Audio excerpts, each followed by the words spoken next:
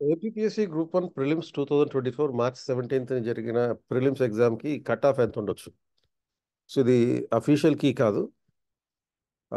ఈ క్యాలిక్యులేషన్స్ అనేవి కేవలం ఎస్టిమేషన్స్ మాత్రమే, not actual. Final cut offs may be different. అది 1:50 అంటే ఒక రకంగా ఉంటుంది, 1:100 అంటే ఇంకో రకంగా ఉంటుంది. సో దీని గురించి చెప్పే ముందు we have an announcement. Professor DP Agarwal, father of CSAT, chairman UPSC, ఈయన 21st century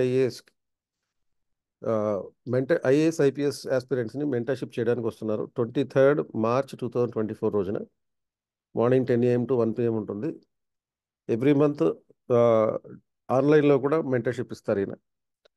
and you have to collect the entry passes for this purpose. Only face to face interaction మాత్రమే ఉంటుంది.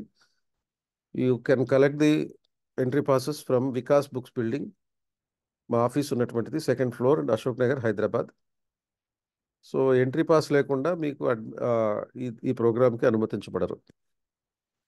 సో నేను ఒక pole పెట్టాను, what you think is the percentage of cut off marks in the APSC group 1 prelims అని చెప్పి. 51% అభ్యర్థులు below 50% ఉంటుందని అన్నట్టుగా చెప్పారు. అంటే 25% 30 to 40 అని, 26% 41 to 50 అని చెప్పారు. అంటే మొత్తం రెండింటిని తీసుకుంటే 51% బిలో 51%, బిలో 51 ఉంటుందని, 50 ఉంటుందనేది అభిప్రాయం. యూట్యూబ్లో కూడా ఇటువంటి పెట్టాను, అంటే పోల్ పెట్టాను, ఏపీఎస్సీ గ్రూప్ 1 ప్రిలిమ్స్ ఎంత ఉండొచ్చు అని. 30 నుంచి 40 వరకు ఉంటుందని చెప్పి 39%, 41 నుంచి 50 వరకు ఉంటుందని చెప్పి 19%. అంటే అరౌండ్ 58% అభ్యర్థులు బిలో 50 ఉంటుందనేది అభిప్రాయం. సో కొన్ని ఫ్యాక్ట్స్ చూస్తే మనకి ఈ విషయం అర్థమైపోతుంది. ఈ అభ్యర్థులు పోల్లో పాల్గొన్నటువంటి, పార్టిసిపేట్ చేసినటువంటి వాళ్ళు కరెక్ట్గా చెప్పారు. మొత్తం అప్లై చేసింది 1,48,000 అండ్ హాల్ టికెట్ యాక్చువల్గా తీసుకుంది 1,26,000 అండ్ యాక్చువల్గా ఎగ్జామ్కి అటెండ్ అయింది 91,463. అంటే ఓవరాల్ అటెండెన్స్ రేటు ఇది 72%.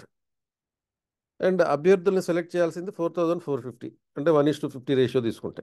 ఇది 1:100 కనుక మీరు డిమాండ్ చేయగలిగితే ఇది రెట్టింపు అవుతుంది, 9,000 వరకు వెళ్తుంది.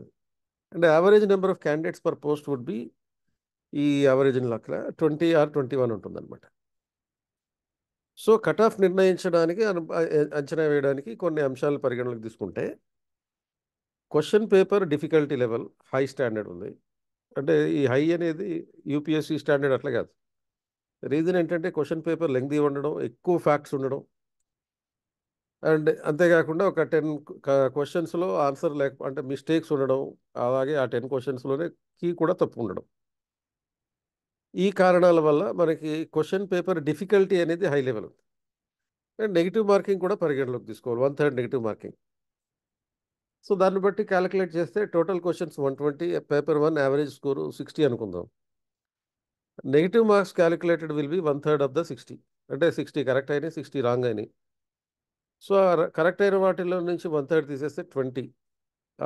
అప్పుడు 60 - 20 = 40 అవుతుంది.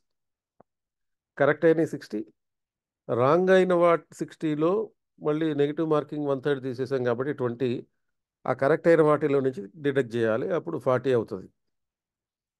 సో ఇటువంటి క్యాలిక్యులేషనే సిమిలర్గా మనం పేపర్ 2 కూడా తీసుకోవచ్చు. అంటే ఈ నేపథ్యంలో final average cut off 40 to 45, if 1:100 is the cut off. అంటే మీరు డిమాండ్ చేసేదాన్ని బట్టి కట్ ఆఫ్ అనేది 1:100 కనుక తీస్తే కనుక 40 నుంచి 45 ఉంటుంది. 1:50కే పరిమితం అయితే కనుక 45 నుంచి 50 ఉంటుంది. సో ఈ రకంగా మీరు ప్రిపరేషన్ మొదలు పెట్టుకోవచ్చు if you are in the range of this cut off. So start preparing for the mains if you are with in this range.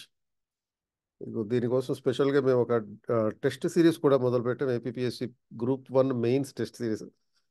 ఇది అటెండ్ అవ్వడానికి ఇక్కడ ఉన్నటువంటి డిస్క్రిప్షన్లో ఉన్న లింక్ని క్లిక్ చేయండి.